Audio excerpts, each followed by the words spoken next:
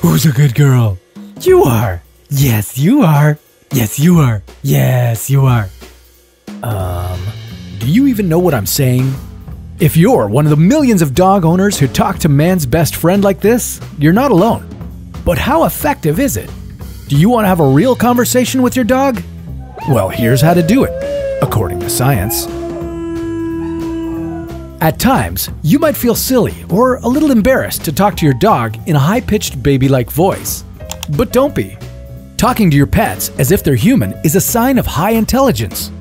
It's known as anthropomorphizing, which is when you consider something that isn't human to have human characteristics.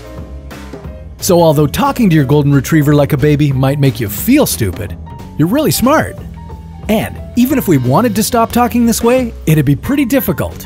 And here's why. A 2017 study asked 30 women to record their voice while reading phrases you might say to a dog, like, "Hi cutie, who's a good boy?" The women recorded the phrases while looking at pictures of dogs and humans. When they looked at pictures of humans, their voice was normal. But as they looked at pictures of dogs and puppies, their voice got higher pitched and more baby-like.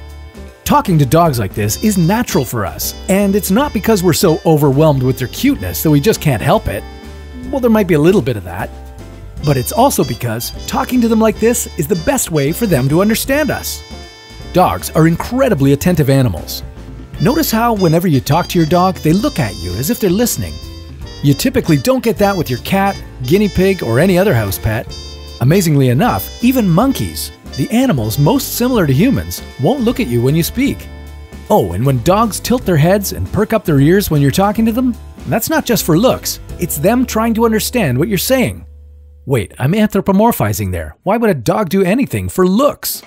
Now, just because they're trying to understand what you're saying doesn't necessarily mean that they're interested in discussing the current political climate or what happened between you and Jean at work.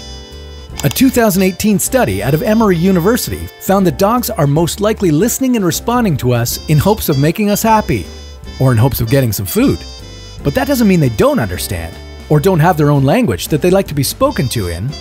A study from the University of York in England learned that talking to your dog with dog-directed speech and dog-related words is the best way to speak to them.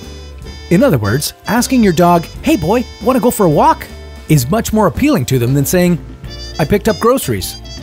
Here's the thing though, you can't just trick them and talk about picking up groceries in a high-pitched tone and then expect your dog to get all excited.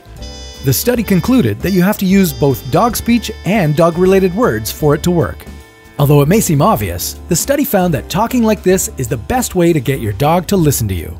What's less obvious is that talking this way creates a stronger bond between you and your pet.